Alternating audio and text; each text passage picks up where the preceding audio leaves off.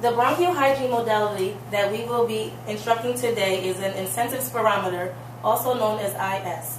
First, for background information, IS is a sustained maximal inspiration maneuver-based modality, meaning the patient has to be able to take a deep breath in and hold that breath. IS is designed to mimic a natural sigh mechanism. As of equipment, IS is generally categorized as either volume or flow-oriented. Volume-oriented devices measure and visually indicate the volume achieved, and flow-oriented devices measure and visually indicate flow. The flow device is equated with volume by assessing the duration of inspiration or time. Here is a demonstration of how to use IS. Hello, Mrs. Jones? Yes. Hi, I'm Angel. I'm your respiratory therapist, and I'll be here to give you your IS treatment, okay? Let's see. Yep, you're supposed to have an incentive spirometry treatment. May I just check your ID bracelet, please? Okay. First thing I would like to do is check your pulse, if you don't mind. Okay. While that's going on, just raise your head a little bit.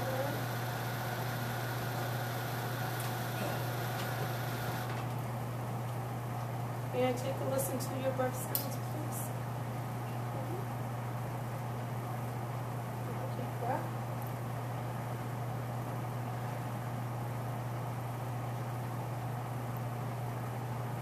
Are you able to sit up so I can listen in the back?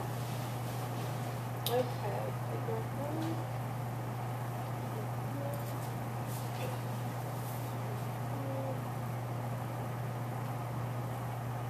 Okay, while you're sitting up in that position, I'm just going to raise you up a little bit more. You want to make sure your patient is sitting in an upright Fowler's position. Okay. I'm going to take this off. Have you been coughing at all? Not a lot. Okay. Non-productive? Okay. Now, this is your incentive spirometry machine. First, you want to instruct your patient to exhale normally. Put the mouthpiece in your mouth and close your lips tightly around it. Do not block the mouthpiece with your tongue. Inhale slowly and deeply through the mouthpiece to raise the indicator. Try to make the indicator rise up to the levels of the target pointer. When you cannot inhale any longer, remove the mouthpiece and hold your breath for at least 3 seconds. Exhale normally. Good job. You want to repeat these steps 10 to 12 times every hour when you are awake or as often as directed. Clean the mouthpiece with soap and water after each use. Do not dispose mouthpiece for longer than 24 hours. Keep a log of the highest level you are able to reach each time. This will help caregivers see if your lung function improves. Advantages of using IS are that it's a low-cost piece of equipment that gets the job done and relatively simple to use once properly instructed. Now I'm going to explain a couple of reasons why it is used. The clinical goal of appropriately applied and sustained maximal inspiration in IS include optimizing lung inflation, optimizing cough mechanism, and as an early detection of acute pulmonary disease.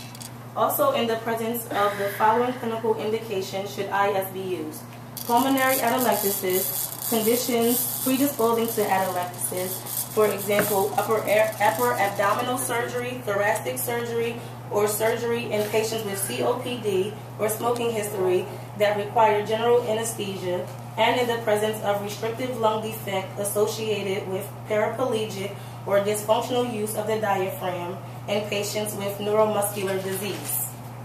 To add, a few contradictions are that patients who are unconscious, unable to cooperate, or confused, also patients who cannot properly use IS devices after instruction, or patients who are unable to generate adequate inspiration or a deep breath. Good job. Okay. I am going to have you, if you don't mind, would you mind trying to cough for me? See if anything comes up. Okay.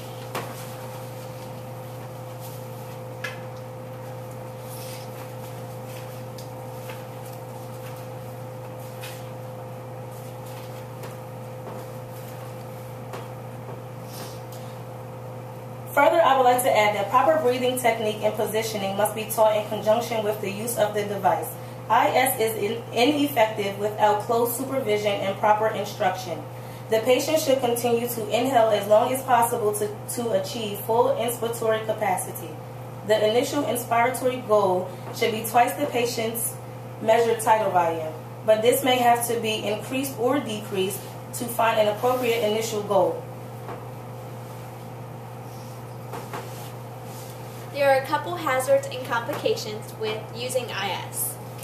It can cause hyperventilation and respiratory alkalosis, discomfort secondary to inadequate pain control, pulmonary barotrauma, hypoxemia with interruption of therapy, exacerbation of bronchospasm, and fatigue. Also, it can be inappropriate as sole treatment in a major lung collapse or consolidation.